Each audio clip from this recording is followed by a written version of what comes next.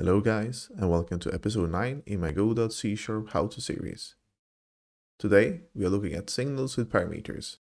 I got a request recently to make a video like this, so let's get started. I have set up the normal main scene here, so we're going to click on Scene, New Scene, click on 2D Scene, pull this guy Box, go to Scene, Save Scene, click on Create Folder, pull this box, and click on Save. Next, we're going to drag in the icon here. Then click on the icon, go to Transform, and set this to be 0 by 0. Then right-click the icon, click on Add Child Node, and find the area 2D. Then click on Create. An area 2D needs a collision shape, so right-click the area 2D node, click on Add Child Node, and find the collision shape 2D, and click on Create. Next, click on Empty here on the shape, and click on New Rectangle Shape 2D. Then go down to Transform here, and set the scale to be 3 by 3. Next, click on the area 2D here, and for this, we're going to make sure that the input is pickable, and we're going to need this for the example. So next, go to Node here, and find the input event signal. If you hover above it, you're going to see which parameters we need to pass in. First, we have a node called viewport, then we have an input event called event, and we have an int for the shape IDX.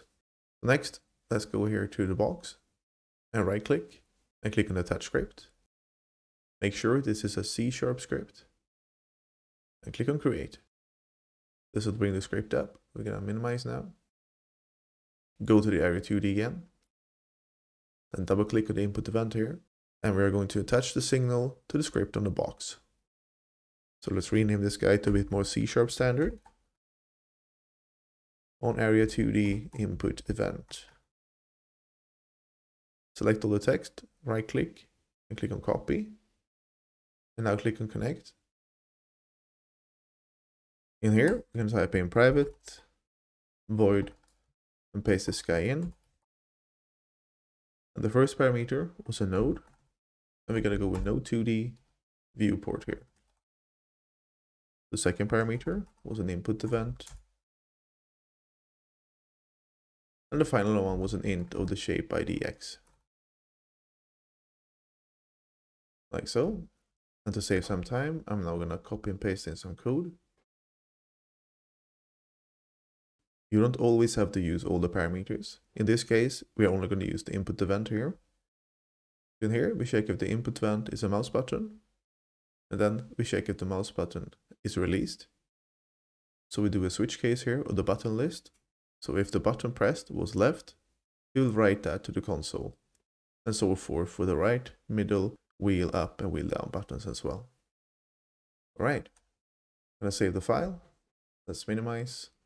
Save the box as well, and go to the main scene, right-click the main scene, instant child scene, and click on the box and click on Open.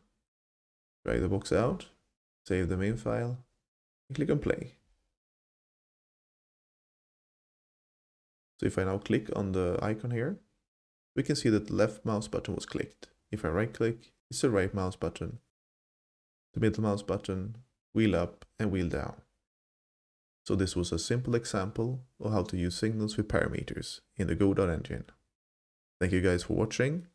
Please like, subscribe, hit the notification bell, and see you in the next video.